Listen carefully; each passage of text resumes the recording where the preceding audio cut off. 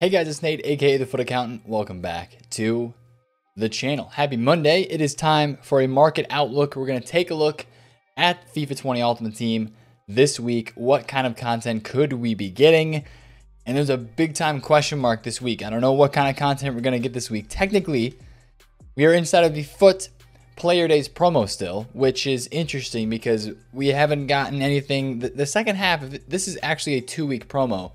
There really hasn't been anything going on. There's no cards that are in packs right now. We have Icon Swap Set 3, new season objectives, and we've been getting a couple of squad building challenges. But other than that, the main thing people are doing right now is this, Icon Swap Set 3. That's what people are doing in FUT right now. I myself am doing some icon swaps. I'm trying to get that 9 token allotment where I can go and open the icon pack. By the way, if you guys have those, I would love to open them. Tuesday, kind of like 12 p.m. time. 12 p.m., 1 a.m. UK time is technically when I'm streaming. It's like evening time for me in the US. Twitch.tv/TheFutAccountant. I'll open those on a live stream if you guys would like me to. Just a shout out for that. If that's something that you're interested in. But this week, man, I really don't feel like there's going to be a ton of stuff happening on the game this week. We've been getting decent SBCs, almost like one per day. On Sunday, we got this In the Spotlight 1-day rare gold pack SBC, which is solid. And then we had some updates to some more of the SBCs back here. Some of these got upgraded. I forget which ones it was. Was it MLS one of them? We had a third player added for some of these SBCs back here. I forget who it was. This one's already had Verdi. Was it the Saudi League? Okay, the Saudi League was one of them. I think the Souza CDM card is a new one. Some of these look pretty awesome. So if you're a League SBC grinder, this is good content for you. High rated. I think I don't know which one. I honestly, boys, don't pay a lot of attention to these. I don't know if that Cruz is new. Didn't look like it's new. I think the other guy was new. But we had some new guys added. Murphy is a left mid, 88 rated. So again, these are high rated SBC cards you can get. Musonda? I think Musonda is new. That's a solid card too. A lot of these League SBC cards that they're putting out are decently solid. So that is some of the content that we got on Sunday in FUT, which wasn't a ton. But basically what they've been doing is they've just been dropping player SBCs right now. And I honestly think EA is just kind of in like scramble mode. I think they're trying to figure out what they want to do with weekend league rewards, what they want to do for team of the week. And we have a decent amount of SBC content that is released right now, like player SBCs. Like we Boateng, Bellerin, Benega, and Ricardo Quaresma. We have 4 just regular flashback or player moments SBCs that are still out right now. And then, of course, we have all of these, the non-expiring. I guess actually Boateng is a non-expiring SBC. I did not realize that. I did not realize that Boateng has no expiration date, which is cool. I like that. But yeah, so we have, okay, 3 SBCs out and then a lot of these other players. I know for a fact that a lot of people are doing this Boateng. I saw so many of them this weekend league. It was crazy. So I would expect a couple, 2 or 3 more SBCs possibly this week. But again, the thing that I'm really curious about is to see what they do with the team of the weeks and what they're going to do with old promo cards, putting them back into rewards. I think they're going to do a mix of both old promo cards and older team of the weeks for rewards this week. And you know, again, I think I talked about this a little bit before. I really wish that we knew what we were playing for. Like back to the FIFA 18 days, you would be getting the rewards for the team of the week that was prior, right? So let's say this Team of the Week 24 came out on Wednesday. You played that weekend league on Friday, Saturday, Sunday, 3 days later. You would be getting in your red picks and Team of the Week picks this Team of the Week. So you knew what you were playing for in terms of Team of the Week cards. I wish it was still like that. And I don't hear many people talking about that anymore. But with the re-talk of rewards and how they're going to have to rework them because of what's been going on, I really wish that that's how it still was. Because right now, when you play Weekend League, you really don't know what kind of cards you're going to be playing for. It just depends on what happens IRL. And then, of course, now we don't know what the rewards are going to be at all. So why, yeah, it doesn't make sense to not know what you're playing for, especially in the competitive mode where the rewards are what everybody is after, which is FUT Champions. Everybody's after the rewards in FUT Champions. So that's the biggest thing this week with the rewards. And then also FIFA 19. People, I don't know if this is the message that they put out on FIFA 19 saying that, hey, Weekend League is going to be open. I don't know if Weekend League has been open prior to that and they just put a message out saying, hey, it's going to be open for the last time now, or if this is a new message and it wasn't open and they're opening it for one weekend. But I think that's something we're going to talk about throughout this week as well, is how many people are playing Weekend League on FIFA 20 and how many people are going to be playing Weekend League on FIFA 19. Because I do think there will be some people that go and play Weekend League on FIFA 19 because of what EA is doing, opening the servers back up, or whatever it is, at least emphasizing the servers are going to be open for Weekend League this next weekend. So that's something to keep in mind as well. That's going to cause some market movements, or maybe some lack of market movements as well this week. But again, Team League 27 is the biggest thing. I would expect a couple more SBCs this week, and other than that, I really don't know what's going to be going on. I would expect a promo at the end of the week. I really would expect another promo happening at the end of this week, either FUT Birthday or Carnival. It's a little late for Carnival because last year that started like last week. It would have started when this FUT Player Days was on. Basically, when Icon Swaps 3 came out, that's when Carnival should have started, as of what last year's date was. So we'll see what happens this week, but I do expect we get a promo because EA have just been pumping out the promos week after week after week, and I don't think anything's going to change because of that. We have some Man of the Match cards that are in packs right now. One quick short note. A couple of these cards I think are pretty solid to invest in.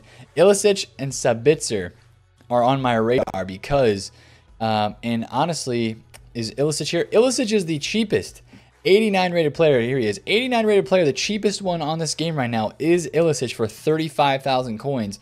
Whenever you see a Man of the Match or a card that is an inform or some other type of special card that is the cheapest at its rating, Aranguiz is a great example as well. This Aranguiz at 20,000 coins is a beautiful investment. He's going out of packs, good links. He's 87 rated. He's basically SBC fodder, but he's not a gold card that's going to be continuously packed. So I'm going to go snag myself an Ilicic. If he is actually still 35K, I'm going to go snag him right now because that is a card that I want to get in my club as a club stock, because the 89s are a bit inflated right now. And I'm going to sort by basic chem style to try to get all the fresh ones. And evidently there are no fresh ones at 35K. That must have been a bit of an undercut. 30. Wow. What the heck, man? Was there really... Am I missing cards here by not searching fresh? Usually you can search fresh and you see them because this card is in packs. So that 35,000 coins must have been an undercut, which is interesting. But if you do see this card back at 35K, that's a massive buy, because the cheapest 89 rated card other than that, 37K for Ilicic. The cheapest 89 rated card other than that is Koulibaly and De Gea and Allison at 40,000 coins. So if you guys do have your high rated, you're chilling. You know what? I'm just going to buy this one at 37 and chuck it in the club, because he's probably going to be 45K plus in the next couple of weeks, because he's going out of packs and he's a Man of the Match card and he's very rare. So I'm a fan of that, like 37K. And then let me snag an Aranguiz as well, because this card is pretty cheap for an 87 rated special. 21,000 coins. Let's go with like this maybe. Set a tight range because I know he has some other special cards. Yeah, he's got the 86 Man of the Match. I want the 87. And again, I'm going to search for special and basic chemistry style so I can sort through less of these cards. Although it looks like somebody's got the Aranguiz market on lockdown, interestingly enough. But this is a good investment thing that you guys can do if you're buying discard Man of the Matches as well. Sabitzer is a great investment at discard price. Hello, EA Sports. Can I get myself a Aranguiz, please? The Man of the Match version. Hello. Are there really this many of the other Man of the Match on the market? This is really intriguing to me. Is it going to be worth it for me to make 5,000 coins on this card if I have to spend 10 minutes to get the 59th minute to buy him? I don't know. I really don't know. But 87 Aranguiz is a decent card if you want to go snag one. There was one right there. How much is this? 21,000. What's this one? 20,000. Are we have any cheaper back at the 59th? 20,500. Any more? 21,000. That's it. All right, so I'll take that one for 20,500 right back here, and I will chuck that into my club as an 87 rated. That took way too long for me to make 5,000 coins in that card. Was it worth it? I don't know, boys. But that's basically like a club stock. A club stock for high rateds, but it's even better with cards that are going out of packs. Again, if you have high rateds, keep listing them for lazies.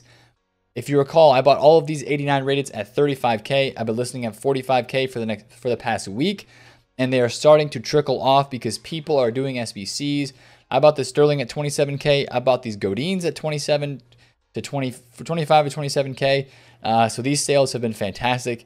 Continue to list your cards, because if we don't have a lot of content this week, when we don't have content, people go and they do SBCs. I know there's a lot of people on the game right now because of the virus and everybody being home. Schools are canceled and stuff like that. If that is you, you know, hold on to your high rated fodder if you have it. But if you're looking to make some coins this week, you should be able to make a decent amount of coins just trading with past team of the weeks. Now there is a little bit of risk here, and this is some of my favorite trading to do, because these cards fluctuate all the time, especially like right now. We're in a weekend league sell-off period, which could be this Bruno Fernandes card right here. This Bruno Fernandes was 700,000 coins just like all this weekend because of the Manchester United hype with the Fred card going into objectives. Even at 700K today, he was 730 at one point. What about on Saturday? 649. So this, look at this fluctuation. These fluctuations are crazy. If I saw this at like 630K, maybe even 620, I would be interested. So fluctuation trading this week should be fantastic because there are more people on the game, and that just means more people are going to be doing things on this game. And that might mean some more buying power for cards that people are going to be going and trying out. So maybe flipping icons could be a decent move this week. So Bruno Fernandes is 650. There's a bid at 640. But if you saw this guy like mid to low 600s, that could be an interesting flipping opportunity. And then this the other 88 inform is coming out as well. I don't know about player of the month. Fernandes, Mbappe. I'll probably talk about Mbappe later this week.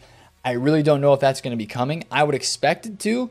But with all the stuff being shut down, the quarantine going on, they can't actually give out these awards, so they're not getting announced. You know, they might know who the actual winner is, but they're not actually announcing these awards and giving them out because of all the quarantine and the shutdown and stuff like that. So again, that's like the biggest part of this week is like what's going to happen with rewards. EA kind of has to manufacture some content here. If there was a promo that was scheduled for this Friday, this next weekend, they probably already had it scheduled out and they had some ideas. So I wouldn't think that would be something they had to throw together really fast. But I do think they would have to throw together something for like the team of the week and that sort of stuff this week as well. But again, if you're trading right now in FIFA Ultimate Team, I'm going to say icons are probably great because they're going to be fluctuating. There's going to be people on the game, especially with the focus being on icon swaps. There's going to be people that are just thinking about icons. And when people are thinking about icons, they go and try icons out. There might be people.